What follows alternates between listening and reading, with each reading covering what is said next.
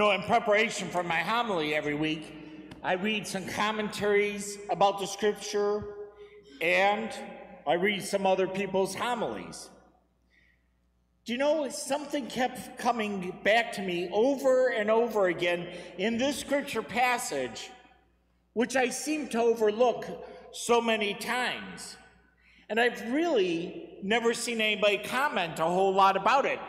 But it seemed like this time, every time I read something, it talked about this.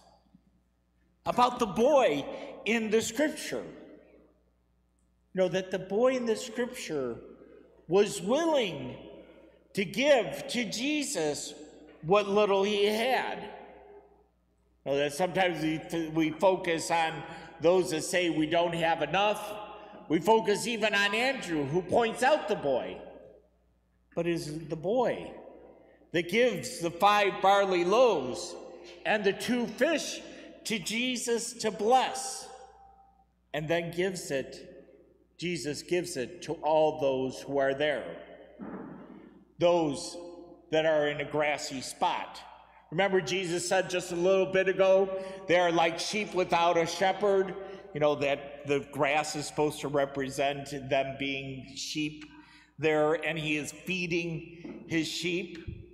But that boy gave what he could, and Jesus did an incredible thing with it.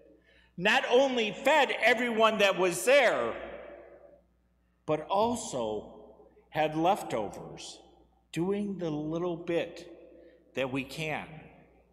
Sometimes we say to ourselves, well, I'm not going to be able to end poverty, so we do nothing. I'm not going to end world hunger, so we do nothing. No, I'm not going to be able to clothe all the people who aren't able to afford clothing, so we do nothing. In contrast to the boy in the scripture today, the Lord needs us to be generous, just as this boy is generous. Just as Jesus wants to feed the hungry in today's world, whether it is basic hunger for food, or hunger for shelter, for a home, for friendship, for community, for acceptance, or the deeper spiritual need for God. The gospel teaches us never to underestimate the significance of even the tiniest of efforts from the smallest of people.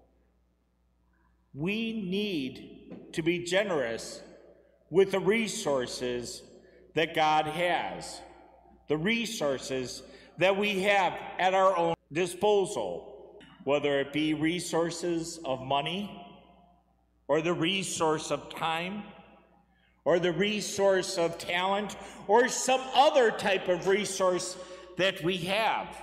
We need to do our little part, no matter how young or how old we are, no matter how much we have or how much we do not have. We need to be like this young boy in today's scripture.